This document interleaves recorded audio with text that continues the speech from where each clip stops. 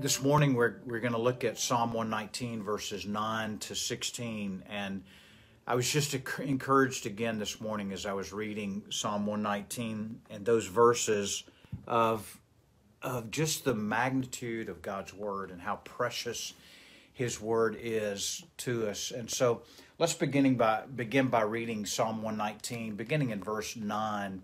And let me just go ahead and read through these 8 verses, and then I want to come back and make some comments. Good morning, Audrey. Good to see you on. I know you've been having some health issues. We're praying for you as well, Audrey. Good to see you on this morning. Verse 9, he begins with a question: how can a young man keep his way pure? By guarding it according to your word. With my whole heart I seek you. Let me not wander from your commandments. I have stored up your word in my heart that I might not sin against you. Blessed are you, O Lord. Teach me your statutes. With my lips I declare all the rules of your mouth. In the way of your testimonies I delight, as much as in all riches. I will meditate on your precepts and fix my eyes on your ways. I will delight in your statutes, and I will not forget your word. He begins this phrase with the opening question: how can a young man keep his way pure?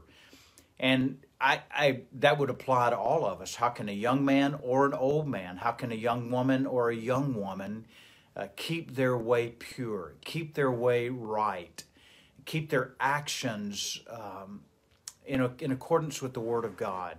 And he gives the answer to this by guarding it according to your word, by guarding our way. When he says our way, he means our life, our manner of life. How can we keep our manner of life pure? And he says by guarding it according to God's word, by not only knowing the word of God, but applying the word of God in every instance, in every heart matter of our life, to give consideration to the way of our life, and to give consideration in light of what God's Word has said. And God's Word applies to every area of our life. There's not an area of life that God's Word does not speak to. And granted, it doesn't answer every specific detail question. For instance, should I buy this car or not? But there are precepts in God's Word that will direct our paths and direct our lives in every situation. And then he says, with my whole heart I seek you. Let me not wander from your commandments. We spoke of this whole heart yesterday. In Jeremiah 29, we quoted that if you seek me with your whole heart, you'll find me and I will be there. And I'm reminded that some days we get up and our hearts are not in sync with God. If that makes sense. You know, those mornings when you wake up and it's just like I've woken up ill-mannered, I've woken up just irritated. And sometimes it's that residual carryover from the day before. And I find that I need to ask the Lord every single morning, God, would you purify my heart? Would you cleanse me from any unknown or unconscious sins that may be there, any attitudes that are wrong? And I have to ask the Lord, God, change my heart this morning, Lord, renew my heart. And it reminded me of Psalm 51 when David prayed, create in me a new heart, O God. And so there is a chorus written to those words, create in me a clean heart, O God. And so right now, just pause. Let's pause right through our devotion. And let's make this song a prayer. God, create in me a clean heart. If the Holy Spirit brings anything to your mind that you need to acknowledge or confess, be quick to do that and acknowledge it. Create in me a clean heart, oh God, and renew a right spirit within me. Create in me a clean heart, oh God, and renew a right spirit within me.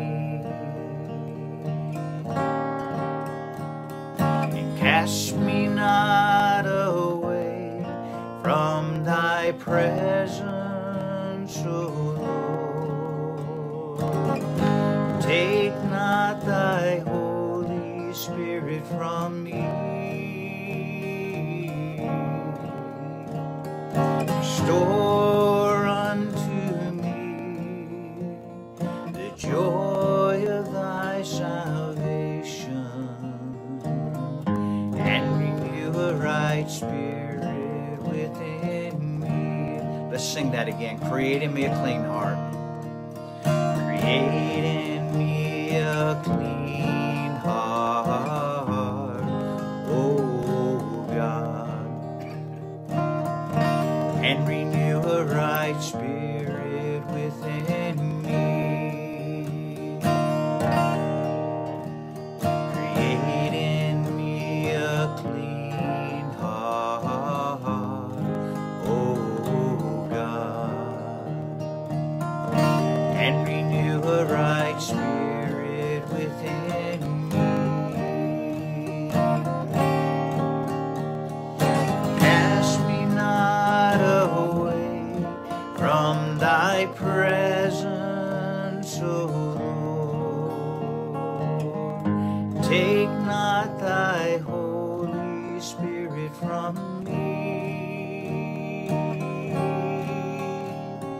Restore unto me the joy of thy salvation,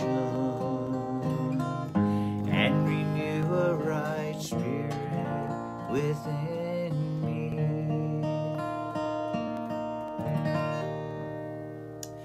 He goes on to say in the psalm, not only that with his whole heart, and then he prays, God, let me not wander from your commandments.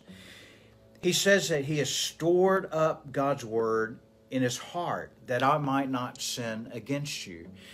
And we talk a lot about scripture memorization, and scripture memorization is so important, that throughout the day God will bring to light those verses, those passages that we've stored up in our mind.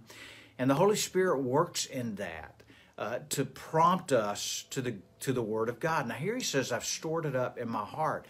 I've taken it from my brain and it's registered in my heart, that it's deep and it's settled there in my heart. And he says this is a way that helps us to keep our way pure, to keep our way right, by knowing God's Word. Blessed are you, O Lord. Teach me your statutes. And here he prays, God, not only teach me your word, but your statutes, those things that are a firm foundation, God, teach me those things. And we're reminded that it's the Holy Spirit that is engaged with the Word of God to teach us his ways and his statutes. In a sense that they just become second nature, or they really become first nature. That the Word of God is so permeated into our hearts and our lives that it will direct our paths and direct our ways. We're reminded that as Paul wrote to the Corinthians in 1 Corinthians chapter 2, verse 14, he said that the natural man does not understand or cannot understand the things of the Spirit of God, nor can they accept them, because the things of God, the Word of God, are spiritually discerned. And it requires the Holy Spirit to help us to understand and know the truth of the Word of God. And I've seen a mark in people that I know that are born again. They have a desire to know the Word of God. They have a desire to not only know the Word of God, but to obey the Word of God. And so one of the marks in a person's life that they are truly born again is that we have a desire to live according to the Word of God. And we're so reminded that we can't do that in our own abilities, in our flesh, but it requires the Holy Spirit. That's what Paul tells us in Ephesians, to walk in the Spirit, continually be filled with the Holy Spirit of God. He goes on to write, with my lips I declare all the rules of your mouth. I want us to notice something, that he calls on every part of our being to be in tune with the Word of God. He calls our way, our actions to be lined up with the Word of God. He calls our heart to be in tune with the Word of God. And now he tells us to use our lips to declare the praises of God. It's a good practice to read the Word of God aloud. It's a good practice to quote Scripture aloud. It's a good practice to share with one another in the body of Christ the words of God. And so he says, with my lips, and in the way of your testimonies I delight, as much as in all riches. As much as I would delight in the riches, the things that I might have in life. God, I desire your word. I delight in your word even more. Verse 15, I will meditate, I'll contemplate your precepts. I'll mull them over in my mind, and I'll fix my eyes on your ways. I will delight in your statutes. I will not forget your word. Again, he tells us to engage every bit of our being in the Word of God. With our way of life, with our heart, engage our mind in the Word of God, and with our lips declare the Word of God. As I was thinking of that verse, there was a hymn that came to my mind. I love to tell the story. And can I tell you this, that when we tell the story of God's goodness and His grace and His mercies, He reestablishes that in our lives. He affirms to us our salvation and our place in relationship to Him. And so I want to encourage you sometime today, tell the story. Tell the story how God saved you. Tell the story how God has kept you. Tell the story how God's grace has been prevalent and is prevalent every moment and every day in your life. Let's sing this song.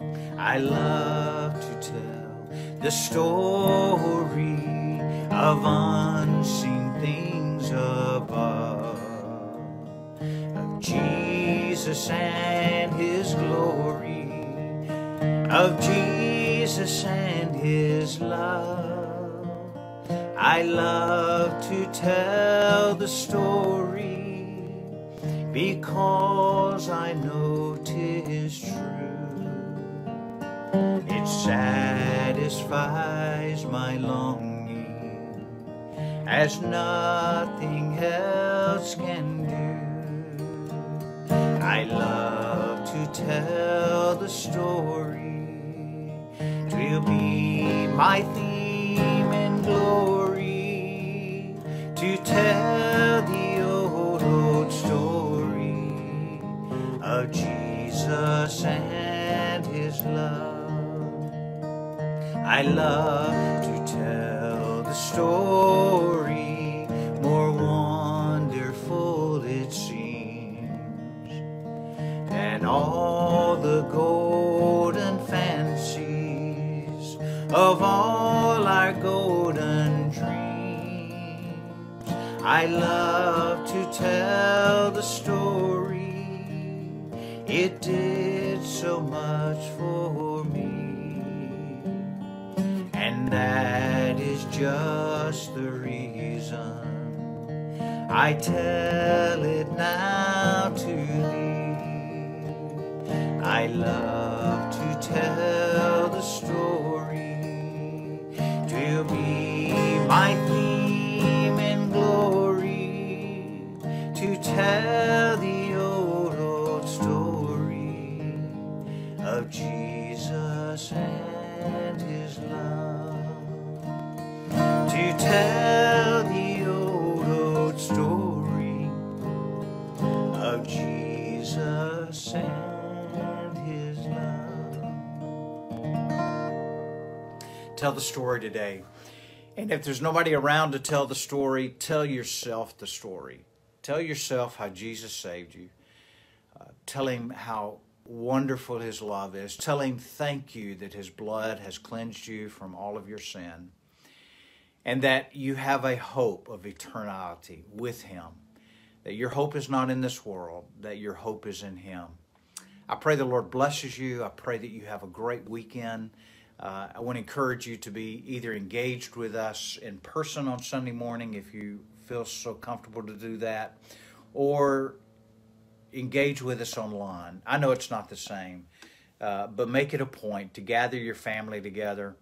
Make it a point to create a watch party on Facebook, to share it with your friends, to invite them to hear that story this Sunday morning. I love you. I pray God's blessings on you.